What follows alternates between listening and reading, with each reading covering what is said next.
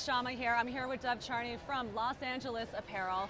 I'm so deeply excited to get a chance to speak with you about the market, about the industry. I feel like you've been such a pioneer, almost politically, in how we think about retail and fashion and what is happening in terms of supply chain and all of these amazing things. So thank you so much for taking a few minutes to share a bit about your business, but also like what's exciting you about happening in retail and what you're standing for.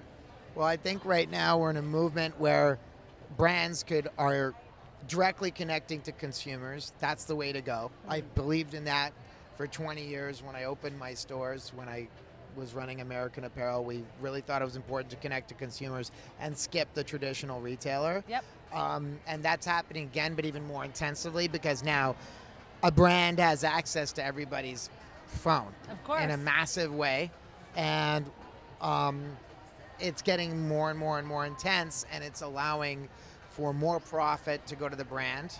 Absolutely. And it's more efficient, and also more profit can go to the worker. It's stimulating domestic manufacturing in a big way. So I'm excited about it for the worker and for the brand and for the consumer.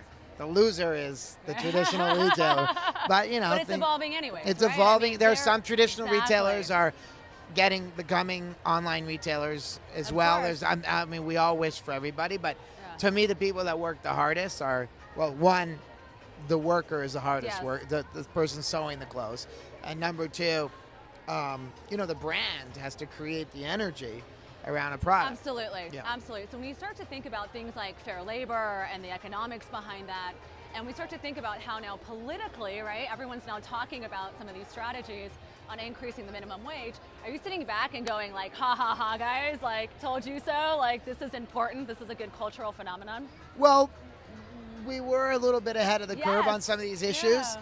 We've been talking about them for 20 years, but it's very important that clothing makers discover how to make clothes without relentlessly pursuing slave-like wages, because that's over. Why is it over? Because birth rates are going down. Birth rates are declining, number one.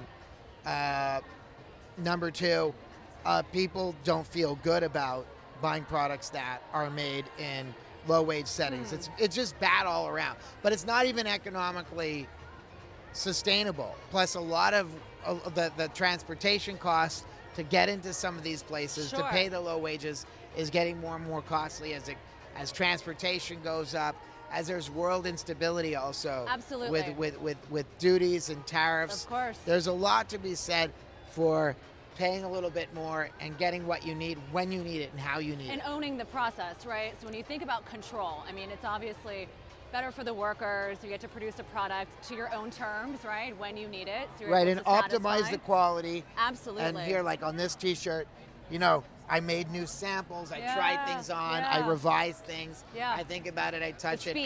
The speed, but also the ability to really massage the craft, you know what I mean? Like to really refine, you know, what the curves should be, what the colors should be, what the textures should be, pivoting, making things differently, responding to waves of demand, or if demand declines, backing up, or if you come up with a better idea, you're not stuck with all this inventory that you made somewhere else. Absolutely. You know, so you can pivot.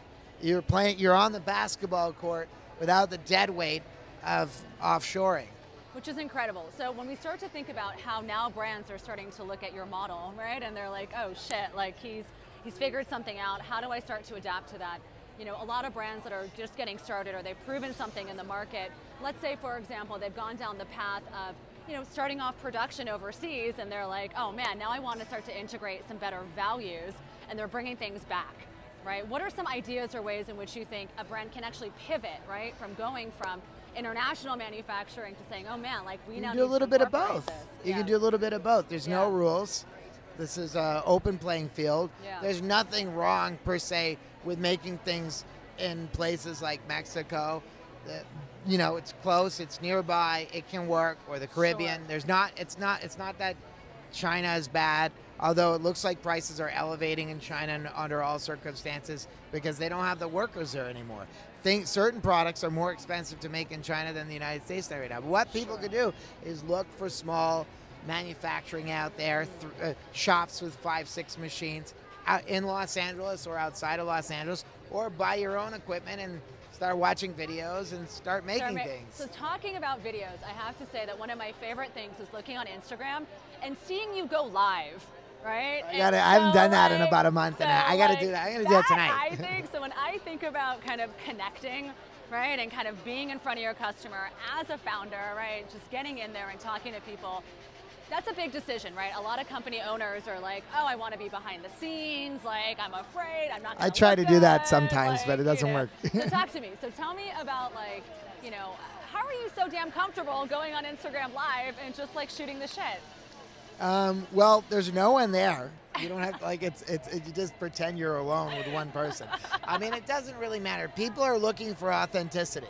They're looking for, they want to hear about your mistakes. They want to hear about your downfalls. Yes. They embrace imperfect characters. Yeah. That's one, you know, we've seen that time and time again. If a political candidate is too polished, they often don't attract the interest of our society right now. Because we're looking for authenticity and we're looking to embrace people that have some kind of struggle. It's a very weird time. Yeah. The public is very critical of people's flaws, but then they're also embracing flaws. More accepting, right? And I think there's something one level they're not accepting it. Like one level they're ripping people down, and one level they're propping people up. It's a very volatile time. But if you don't get in the ring, you're not going to get to play. Yes, and you know, when I think about like being first to market or testing something, a lot of it is about how do you just get where people are and before everyone else does. And I think being able to connect with your consumers in that way is also just so appealing to our Gen Zs that are coming up. So everyone talks about millennials, and I'm like, guys, millennials are getting old. They're old now, right? It's like, you know, Gen Zs are up to geezers. Like, so Gen Zs are like, you know, 4 to 24 years old. Right? And they are the ones who are going, I want a brand that has values. I want a brand that's connecting with me. I don't want any bullshit. And they don't want fast fashion. No. They want good quality. They want quality. They like vintage. They like good quality. They don't need to change their clothes as often. They're not interested in that. Yeah. Exactly. And they're looking for brands who are going to connect with them. So inadvertently, and I don't know if there was thought behind this, but your business model and your brand values have really just propped themselves up, right, in order to almost just naturally attract all of these Gen Zs and kind of generations to come who are saying, hey, like, I'm taking a stand with my purchasing power and investing into products and brands that mean something to me. Well, it's two things are going on. One, they want to buy things that are sustainably made. But even when they don't, it turns out that things that are made sustainably made are also often artisanally made. Yes. You know, it's like, it's not, there's some imperfections. It's not institutional quality, like off a conveyor system, off a massive factory, you know, in some remote part of the world where workers are just robotically making something, but that someone worked on it. Maybe there could even be a little hole, but it's almost better. Exactly. The authenticity of something, like garment dye is very strong right now. Yes. Because it's like, you can touch it, it's washed, it's shrunk down. Yeah. You know, you only need to buy one really good sweatshirt. Right. You know, like I usually, I mean, I own my own clothing company, but I like my one hoodie. If I lose it, I get pissed. And where did it go? I left it in my mother's house in Montreal, I swear. I need her to send it back to, like, I'd rather she send me that one back because and get a new one. You know, to reuse is a big thing. You know, more than recycling, I think, is reusing, because recycling is still a hazard. It's also hard. I mean, recycling in our industry is also really difficult, you know? I mean, it's happening. There's a lot out there. But also, like, kind of understanding, like, oh, the fiber content, how is it going to break down? Who are the recycling plants that are going to take that? What's, you know, I mean, it's very complicated, but making a product, whether it's a shoe or a T-shirt or jewelry or a bracelet, something that really means something to you. You know, like really, like people are interested in that right now. Absolutely. Less is more, and they'll pay more. They will pay more. So talk less is more, and they'll pay more. That's a good theory. Talk to me a little bit about kind of your rapid scale. So, you know, this business is new. This particular business is new. You've been scaling up quickly. Last I read, there was a pretty high valuation on the business. You guys are expanding. From what I hear, also manufacturing for other brands. I mean, there's a lot that's happening behind the scenes. How big is the company now? What's on the horizon? We have about 450 employees. We're doing a, you know, probably producing about 6 million garments this year. Yeah. We're doing a number of millions of dollars per month, and it's growing quickly. Yeah. And one of the reasons it's scalable is because we make it ourselves in Los Angeles. So we don't have to worry about, oh, the factory's not working with us. And we do stuff like very fast because we're in LA. Los Angeles has the power right now. Yes. As a city, we have the infrastructure, we have fabrics, we have machines, we have workers, it's business, the apparel industry is scalable in Los Angeles. You know, it's quite extraordinary. We can get an order on a Friday night and deliver it to an event by Saturday. Like, wow. You know, bang, bang, bang. And costs are less important. People want it when they want it, when they need it. You know, if it's $10 or $13 each, it doesn't matter, but you get it to point A. And also you have all these trips with influencers where something trends online and they need 9,000 pieces right away. And you got to make it happen, yeah. So we're able to make it happen. We don't have much competition right now.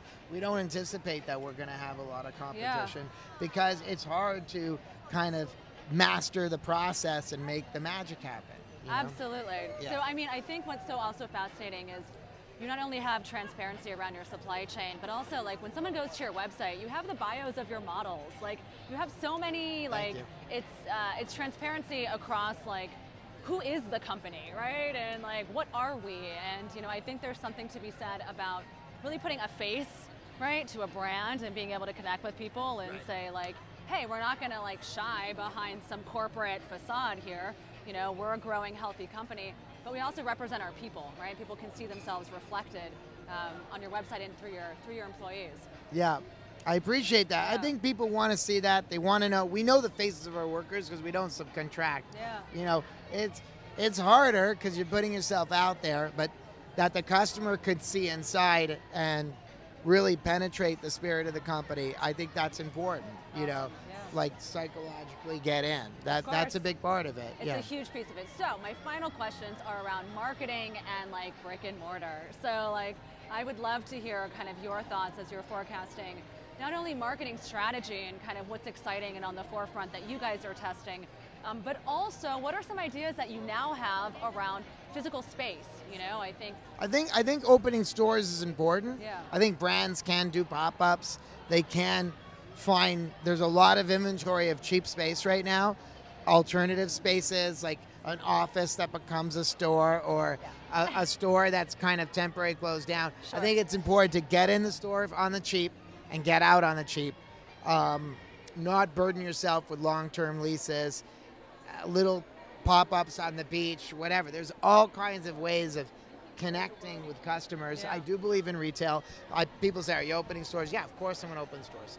But it's like, it's still good to open stores. It's just different because you have people on their phones. But it's nice to also meet them in person, like meeting you in person. Yeah, it changes things. So, absolutely. And to touch fabrics and see what's going on and see how heavy they are and try something on. And that's it's visceral, right? It's like all of a sudden you see the face of your customer, you understand how it looks and fits. So I do believe in retail. Yeah. I believe in retail. I think I'm not saying you shouldn't have a bricks and mortar store. And marketing strategies coming up for you guys. I mean, interesting, fun collaborations, anything you can share with us. I think there's also the subterranean buzz is important. Yeah. Word of mouth is really big right now. Getting people the product so other people can see it. I think billboards are still good. Great. Yeah. Billboards are still real. I'm looking forward to doing a billboard campaign. I believe in that. You know, and I think unfortunately, just because it's kind of a little Big Brother-ish, but you got to go to Instagram. Instagram's big. Get in there, and it's tough though. But you got to keep posting and going. You got to do it. You got to get live. You got to talk. I got to do it live. You're reminding me. I got to do it live. I got to do it live. Yeah, people see you're amazing. So any parting words, right? The guys out here, they are in the trenches, right? You got small business owners who are like, all right. Okay, the work-life balance thing, throw that aside. Okay, that is untrue. The guys or the women or the men that I know that make it go in full bore. I mean, there's some examples of people that manage work-life balance, but I don't see it as often as when people intensity. You got to stay in it to own it. It's got to be intense. It's got to be 365, or that reduces your risk of failure. And once it's running, you can relax and go to Whole Foods, you know. But in the meantime, Postmates. Everything's got to come to you. In the meantime, it's McDonald's. Go. Okay, like you don't get luxury. There is no 4-hour work week, right? When people talk about it's 7 days a week. Excuse my language. Bust your ass and stand up for what you believe in. Do not let go. Hold on and pull and go and go and go and go. And once your business gets into second gear, which mine is just getting into second gear right now, then you're safe. Once you're in third gear, you're even more safe. Then eventually you're in overdrive. And that's where you want to get. That's when you can fly private. Okay? That's when you can fly. And watch your overhead. Penny pinching is a good thing when you're in first gear. Like, keep it tight. Do things yourself. Not necessarily delegating everything. That's for later. Micromanagement is good. These are things don't micromanage. Build up a nice fat org chart. Work life. That's throw it out the window. That's the fake stuff that they try and teach you, the politically correct stuff. That doesn't work. You got to get in, lick the floor, and go. And if you can't do it, don't expect an employee to do it. Know what you're having your employees do. Know how long it takes to load a truck. Unloading trucks. You know, make the product yourself if you can. Experience everything firsthand. Master your business. Own your business. Own the process and win. I fucking love that. Okay, so on that note, we all just need to go out there and win. And, you know, lick the floor. This one looks quite dirty. So I'm ready. I'm ready to do my push-ups. All right, guys. Want to do push-ups right now? I mean, I could do a push-up. I could do one push-up, but I couldn't go all the way to the ground. Really? Can you do a good push-up? I could do, if you really want. Do a push-up? Yeah, we can do a push-up. Okay, let's do a push-up. Okay. Let's see push-ups. But I'm like, I'm like, oh God, you guys, this is totally embarrassing. I can do like maybe half of. Oh God. Yes. Work. You better work. Oh my God. Holy shit. Oh my God. Fuck yeah. All right. Holy shit. All right. I'm working on it. I'm working on it. All right, guys. That's all from here at Scaling Retail. Obviously, is that it's a okay? freaking riot. Are we in trouble? Bye.